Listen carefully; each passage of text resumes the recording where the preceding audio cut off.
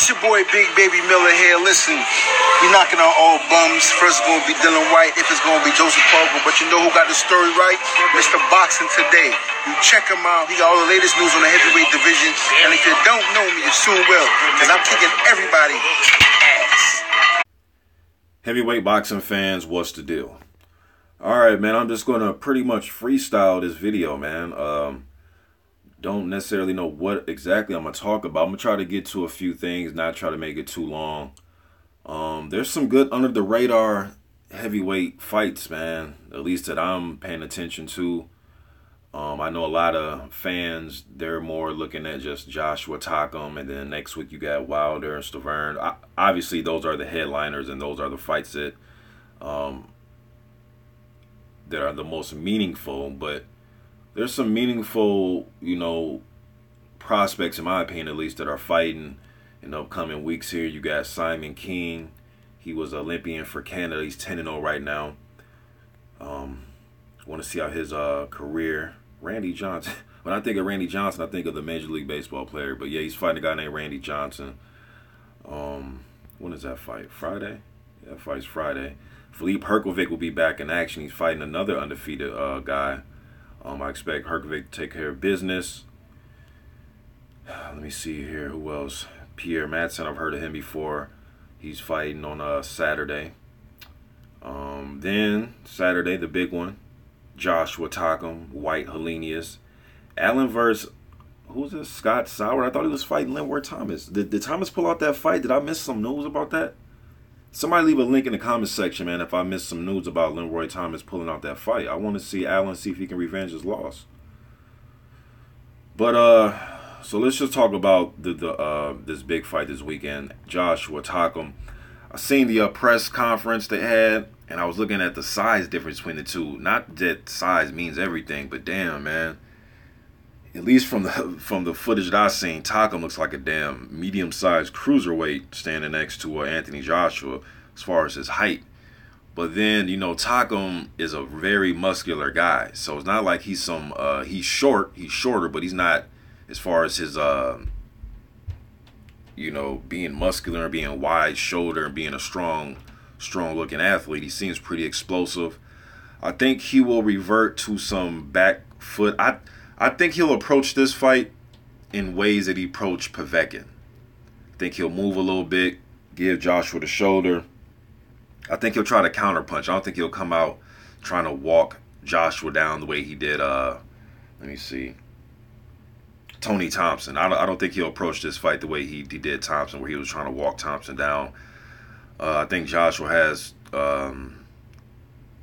just too much of a powerful puncher. And I think he can give Takham all he wants on the inside. Although Takham is the shorter guy, you would think his leverage, being that short, he can get in Joshua's chest and probably dig to his body and then try to go upstairs. That possibly could work. We'll see. That's the beauty about all this. We will see on Saturday. But now I thought I heard Joshua say something like he wants to take it to Takham. So if he takes it to him, we'll see, man. We will see what happens, but I'm definitely picking Joshua in that fight. I think Joshua should just use his jab, keep Takham on the outside, not necessarily move back, but just walk to Takham, but keep a jab out in front, use your stick, and then let right hands go. Just work everything off the jab. Keep that long jab.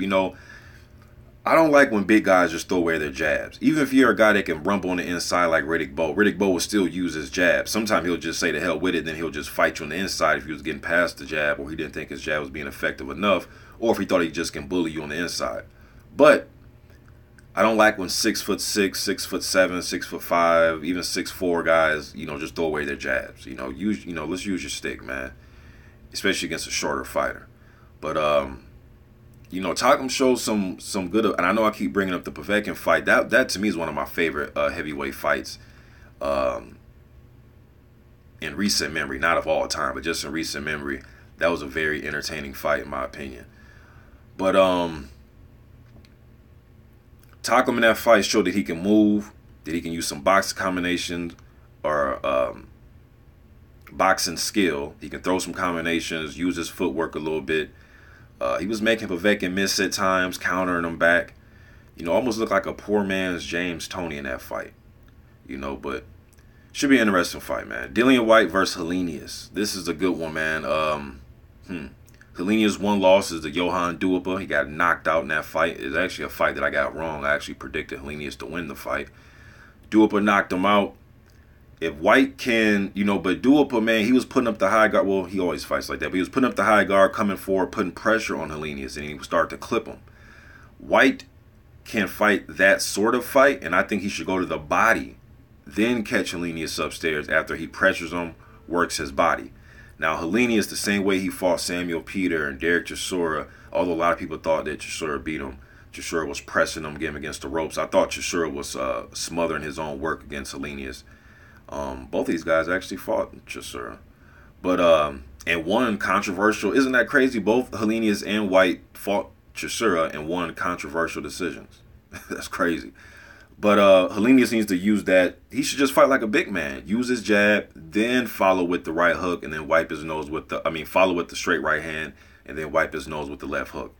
That's like a big man's combination they always use. Jab, right hand, left hook, if they're orthodox. If they're southpaw, vice versa. So he needs. Then I seen him working on this uppercut during the pads. And we know Dillian Whyte has a tendency sometimes he'll put the high guard up, he'll come forward. Dillian has showed that he can bend at the waist a little bit, try to make you miss and roll with shots and use his shoulders, shit like that. But sometimes he does have a tendency to lunge a little bit forward with his chin, and maybe Helenius can catch it with an uppercut. Should be an interesting fight, man. Then Dave Allen, I was looking forward to the Thomas fight. I've never heard of Scott Soward. I've heard a lot of guys, man, so it's kind of rare for me not to hear some of these heavyweights, but I haven't heard of him. And then let me just touch on this topic, too, because it's a hot topic, and people always asking my opinion about this whole Joshua, Whyte, and Wilder situation. First of all, first thing is they all need to get past their opponents. That kind of goes without saying. But besides that, Wilder needs to get past Stavern, and Whyte needs to get past Helenius, Joshua gets past Takam. Besides all that, though, now, Eddie Hearn, is saying, and even Whyte, they're saying that Wilder's ducking them, and he's, from my knowledge, he isn't a mandatory. So it's not like he's being ducked and he's a mandatory. And the WBC, they're making both of these fights title eliminators between Whyte and Helenius, and then Molina and Brazil. So I think the WBC should just make that a box off. The winner out of Whyte and Helenius fight the winner out of Molina versus Brazil. Now, if you're a team member of any of these four fighters, you're going to think what I'm saying is ridiculous. Why the hell, because all these guys think they're getting Wilder if they win their fight. Brazil said it on his social media, on his Instagram, saying, hey, one step closer to Wilder. It's got to beat Molina. I spoke to Molina's trainer the other day, Robert Zapata, and from what he was saying, it's after this fight, it's Wilder if they win the fight against Brazil. And then I've heard Dillian Whyte and Eddie Hearn talk about if they beat Helenius, Wilder should be next. So from a fan's point of view, I think the winner of those two fights should have to fight each other. All right. Again, if you're a part of their teams, of course you don't want that. Of course you want Wilder straight away. So I understand, but I'm not a part of their teams. You know what I mean? I'm just a fan looking at this from the outside, and I want things to make sense. And I think that makes the most sense to me. I guess we'll see what the WBC decides to do, man. But yeah, so if Whyte becomes mandatory after this, let's say that they do put him as mandatory, then Wilder, doesn't have a choice but to face his mandatory sooner or later. All right. But again, man, my opinion stays the same. I don't see why Wilder needs to beat Whyte to get Anthony Joshua. It just makes no sense.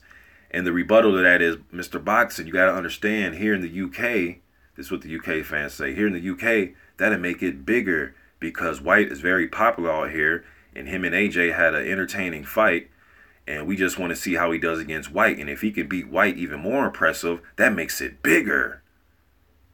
Okay, I don't really agree with that, but if that's what y'all think, man, that's I really don't see. You have two undefeated champions, knockout artists, arguably the two best heavyweights out right now. It'd be a 3-belt unification. That's enough hyping up as it is, in my opinion. I don't see what Whyte brings to the table, man. If he beats Helenius, great. You know what I mean? it's ironic that he's fighting Helenius, a guy who his one loss is against a guy who people say is a bum, because they say that every Wilder opponent's a bum, and he lost to Duhaupas. So now, if Dillian Whyte beats Helenius, his best win to be, if Whyte beats Helenius, we can argue that Helenius is his best win. And I don't want to do the triangle thing, but shit, y'all do it to me all the time. So I'm just giving it back to you guys. It's like, okay, so if he beats Helenius, Helenius also lost to Duhaupas, which was, to you guys, one of Wilder's bums. You guys get what I'm saying here? So he would have beaten Chisora and Helenius. Those are solid wins. I'm not knocking. Those are solid wins. But after that, it's a complete drop-off.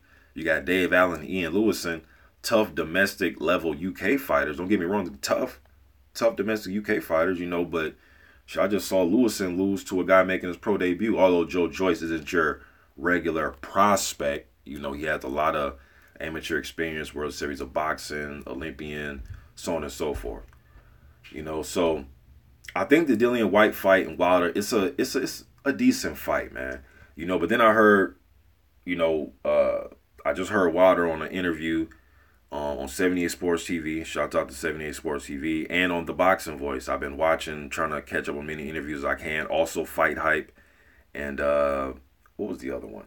Somebody else did an interview with Wilder. I've been trying to keep up on all the interviews, all the Wilder, Stavern, and Joshua, and Dillian Whyte, and Talk. I'm trying to keep up on everything, man. But Wilder was saying, he will fight Dillian Whyte if it's in paper, if it's on paper and it's confirmed that he will get AJ afterwards. Now I heard something that Hearn came out and said, well, yeah, you can fight Whyte, but it's not guaranteed that he'll get AJ afterwards. It's like, come on with the slick talking con man type shit, man. It's either it is or it's not, man. Are you going to draw up the contract to guarantee AJ fight afterwards, after him fighting the guy? And look, Whyte's doing what he's supposed to be doing for his fighter. Hearn is doing what he is supposed to be doing for Whyte. He's trying to lobby to get him a title shot. So I understand that. But I'm a consumer. I'm a damn fan. And we want to see Wilder versus AJ, man. AJ versus Wilder, however you want to put it. All right? Nobody wants to, as a Wilder keeps saying, I don't want to see this appetizer. I don't want to see this junior varsity game. You know what I mean? I don't want to see that, man. I just want to see the best fight the best. And then the guy gets criticized for wanting to fight AJ. You just want to cash out. Well, the money's going to come with fighting AJ regardless. Takum's going to cash out. You know what I mean? Anybody that fights fucking AJ is going to cash out to some degree. So, what are we saying here? So we might as well say that for every fucking fighter that fights them, that they want to cash out. Okay, with the cash and all that, it's also a fight between arguably the two best heavyweights. So I don't see what Whyte brings to this, man. Like, yeah, it'd be a decent fight, but like I said, man, yes, Whyte is very popular he's popular in the UK.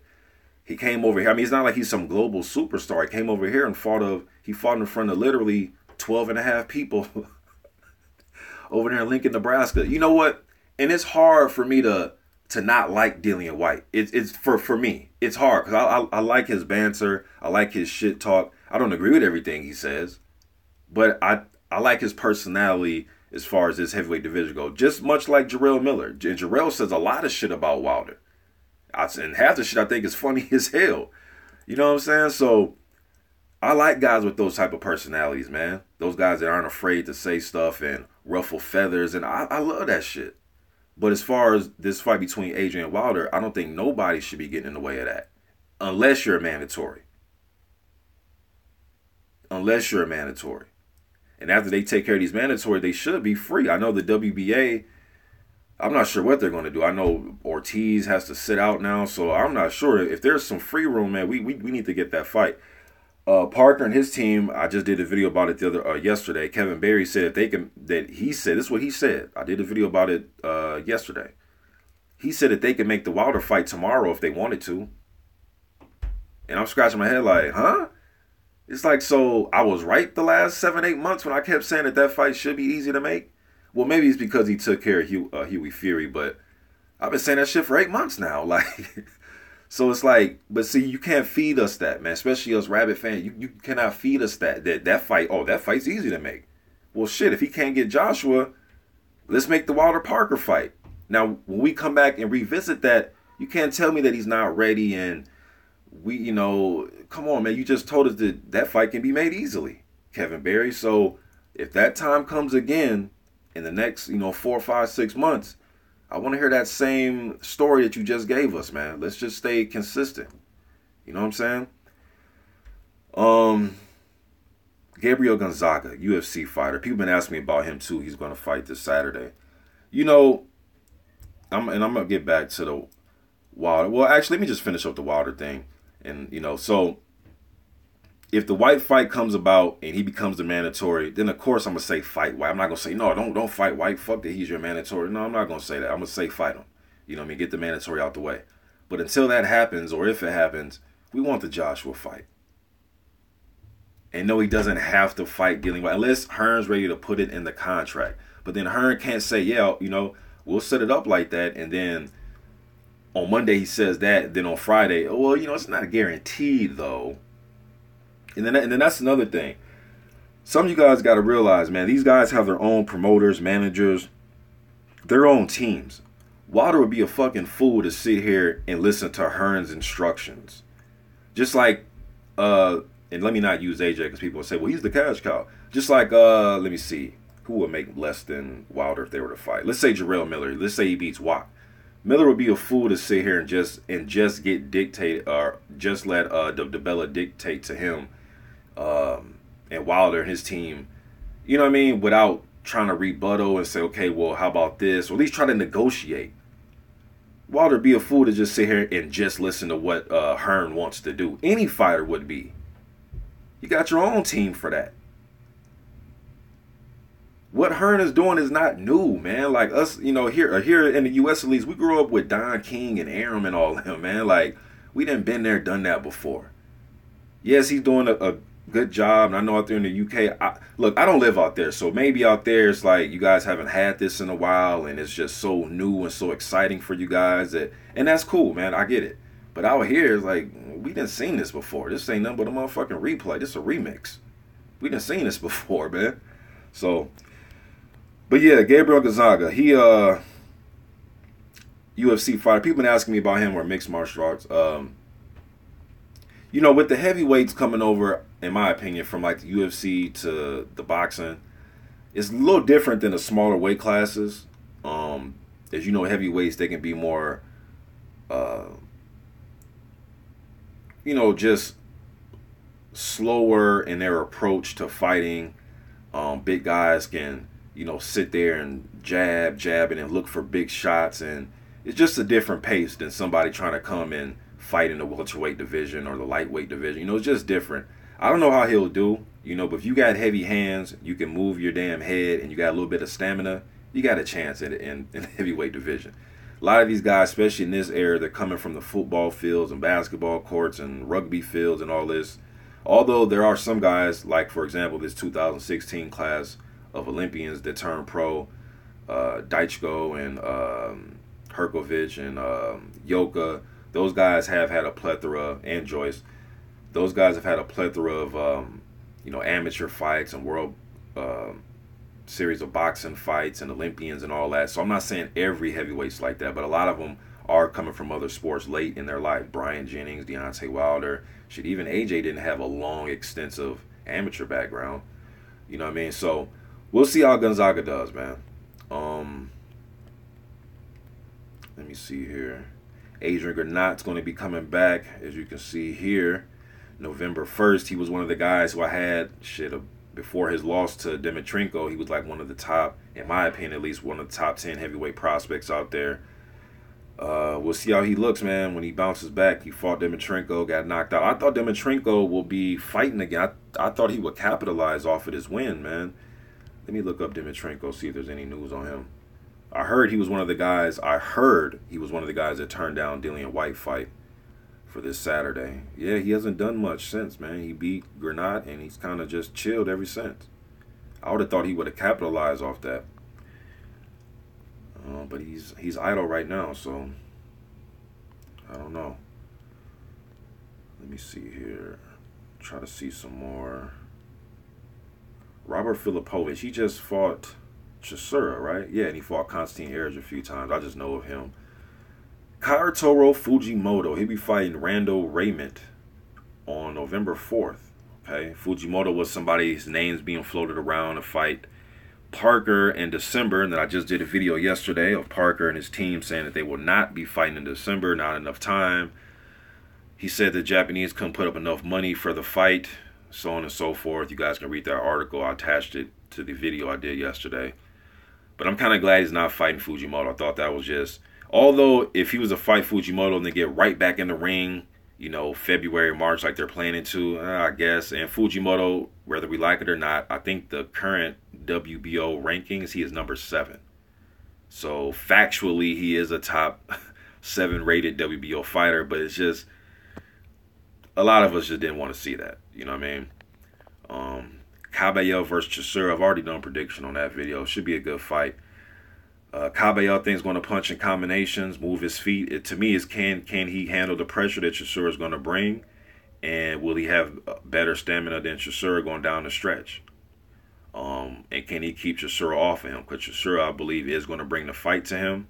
But if Chisora chooses to just fight differently for whatever and try to stay on the outside, and I think Kabayel can possibly outspeed him and outpoint him. But we'll see how that fight goes. Let me see here, trying to see anything else I can talk about really quick. Brazil versus Molina is going to be a good one, man. Then you got Wilder, Stavern.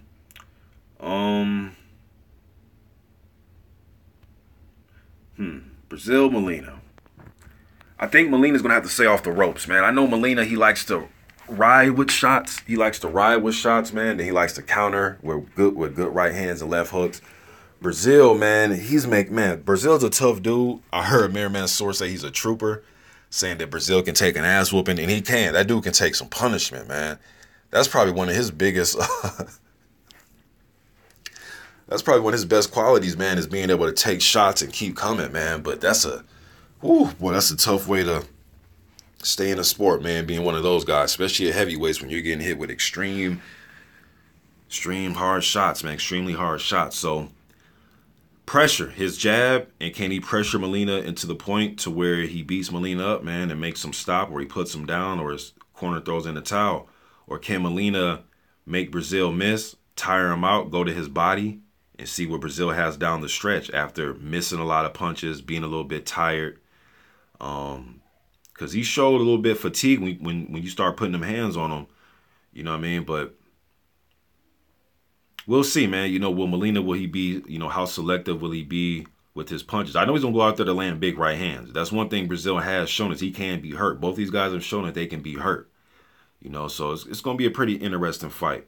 Wilder, Stavern seems amped up for this, man. I heard him on, was that Fight Hype? It was like a conference call. And there was some reporter, man, was getting at Stavern. Stavern got pissed off. It was about, because, you know, Stavern went on to say, I ate his shot. He ate Wilder shots like M&Ms, and nobody can knock me out, and I can't be knocked out, and I was sick, and I still went 12 rounds. It's like, and that's, okay, Stavern, that's cool, bro, but you damn near lost every round. I think I gave him 1 or 2 rounds. 2, maybe 1. I don't know. Did I even give him a round? He damn near got shut out. You know what I mean? But I think, you know, like I said, man, I think Stavern needs to, whenever Wilder gets ready to throw that jab, he has to just throw right hands. Just you know, automatically, as soon as you see the jab, just throw right hand. Just throw overhand right over Wilder's jab. That's his best, to me, the best way he can win a fight. Try to go to the body, you know, but if he stands on the outside and just throw up the high guard and let Wilder get off, and then he'll try to get off after Wilder's gotten off, he's just going to get outpointed, or he's going to get knocked out. You know what I mean? He's going to have a better game plan than just plotting around with the high guard, man. I think he's going to have to throw overhand rights, overhand lefts, go to the body, and be in good shape. We don't want to hear about you being dehydrated or anything like that. You know what I mean? When I went back and watched, you know, when I watch Wilder, I just don't watch all his knockouts. I try to be objective with every fighter and go and watch some of the fights they didn't look so well in, or go back to their amateur days just to see how much better did they get, or what was bothering them in the amateurs. And, you know what I mean? Like, and although this fight was about 10 years ago, and I think Wilder's a complete different fighter, just his frame looks different too. But the fight he had against that Romanov dude in the amateurs, the fight that he got stopped, And the punch that was giving Wilder trouble was the right hand. As soon as he threw the jab, the Romanov dude just automatically threw a right hand. It's like he didn't wait. He didn't hold on. He didn't let the jab hit him and then, or touch his glove or his face and then punch. Soon as like Wilder was throwing it, he just threw the right. Now that can get you in trouble because Wilder's right hand could be coming right behind that jab. But you got to take chances, man. You got to. You got to. So we'll see, man. Should be a good fight. I'm picking Wilder to dominate Stavern. We'll see. Emmanuel Nuoto. Is this the dude that fought on ESPN? That fought, what's that dude named? The Dingaling Man? Hold on. Is that the dude that got knocked out back in the day? Yeah, he fought Darnell Wilson about 10 years ago. Y'all remember that fight on ESPN, man? Ooh, Darnell Wilson knocked him out nasty. He's a heavyweight now? Well, I guess, you know how it is, man. Older you get to start gaining weight. Yeah, the dude turned pro in 98. And he was he a cruiserweight back then when he fought? Yeah, so I ain't seen that dude in years. Let me see what else I can talk about. Hasim Rahman Jr. Man, did y'all hear about Rahman Jr.? He was getting ready to fight. Y'all can look this up, man. He was getting ready to fight last week or something, and the dude he was going to fight just wouldn't come out. Like, no, look, the dude, Rahman Jr. is in the ring waiting for the dude to walk to the ring, and the dude won't come out the back. And then they said that some people went back there to talk to him to get him to come out, and he refused to come out and fight. And I guess the announcer got on the microphone and says, I forgot the dude's name, man. He was like, whatever the dude's name is, has left the building. I don't know what the hell's going on with that one. Maybe it was a money issue. Maybe they promised him some money and they didn't pay him or something. Or was he that scared? I don't know the gentleman. I don't know what happened, but I thought that story was crazy. Maybe it was a money issue.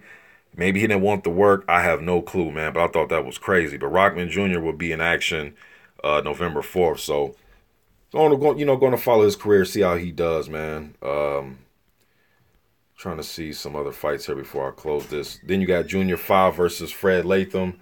That should be a good fight. I talked about that already. Latham's got pretty fast hands.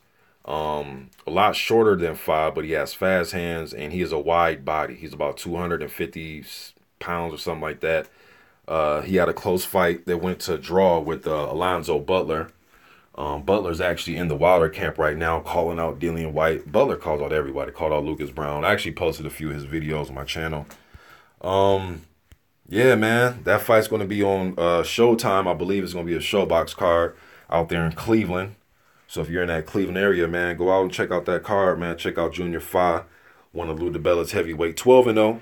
You know, he actually beat Joseph Parker twice in the amateurs, and he lost twice. They're 2-2 against each other.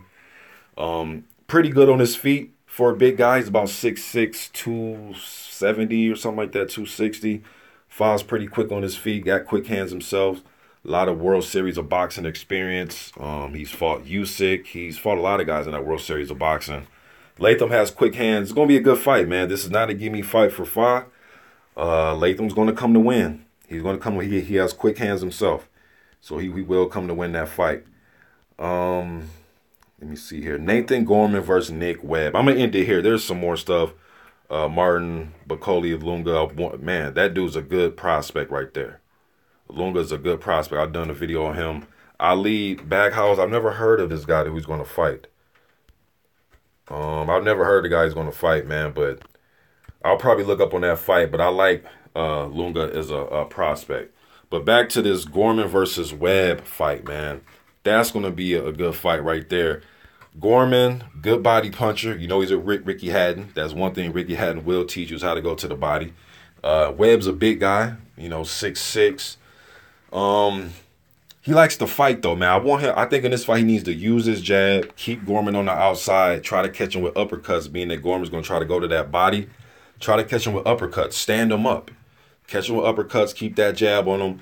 But Webb has a tendency to where he'll go toe-to-toe with you. And if he does that, I think that's going to favor Gorman in that type of situation. Gorman technique looks a little bit more polished, in my opinion. It's going to be a good fight.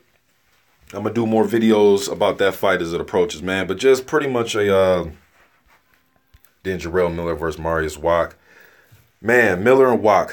Miller wants to stop him, man. He wants to do And that, you know, and Wak only got stopped late against Povetkin. Was that the 12th round that he got stopped? Because of a cut. So it wasn't like he, you know, got knocked down or knocked out or anything. Wak is a hard dude to put down, man. Klitschko couldn't get him out of there. Now this fight right here against Marcelo Nascimento, I thought that was a very close fight. They could have went either way. Nascimento was using his legs, using his jab. I thought he outpointed Wak in that fight, in my opinion. Miller fight's totally different than that. He's going to come forward. Wak also beat Erkentepper right here. But, you know, Miller's going to come forward. I think he's going to go to his body. I think he's going to have an opportunity to really stop Wak, man. You know, but Wak is very hard to hurt, and he does have a hard right hand. I can't lie. He does have a hard right hand. And if you don't believe me, go watch the Christian Hammer fight. I believe it was a right hand that he stopped Hammer with, but he put Hammer out of there. You know what I mean? Although it was Christian Hammer, only had 8 fights, he still put them shots on his ass, man. Got him up out of there. Curious to see if Miller not only can just win the fight, but if he can stop Mariusz Wak. I think that'd be impressive. Although Wak is getting up there in age, he is 37 years old, but we know the heavyweight division. Sometimes these big guys, man, you know, it's just a much slower pace, you know. Sometimes big guys can get better with age, but Wak hasn't really seemed like he's any better than he was, you know, years ago, you know, 5, 6, 7 years ago. But should be some good fights. I'm going to do more videos, man. Y'all let me know what you think in the comment section. I'm gone.